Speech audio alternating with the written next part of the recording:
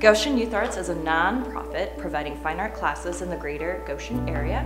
We provide classes to ages 9 through 19 in ceramics, drawing, painting, printmaking, and fiber arts year-round. Faces is an exhibition that I've put on from 10 local artists. They are all ages 6th grade up to 12th grade, and they all come from 4 different area schools: Goshen Middle School, Goshen High School, Bethany, and Memorial High School.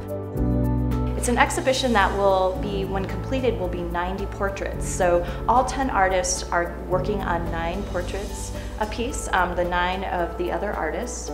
And these are all artists that they probably don't know. And they're all working in different mediums. We have pen and ink, we have marker, acrylic paint, gouache, watercolor, and they all have different styles. So we're really celebrating their voice as an artist. They're getting to kind of experiment with different mediums that maybe they've not worked with. So this exhibition is just a really wonderful way of creating a cohesive body of work that will be on display for the community to enjoy. The Little Big Idea grant helped because it provided the monetary relief I needed to purchase the birch panels that all the students are working on and the other materials that are needed to actually put this exhibition on.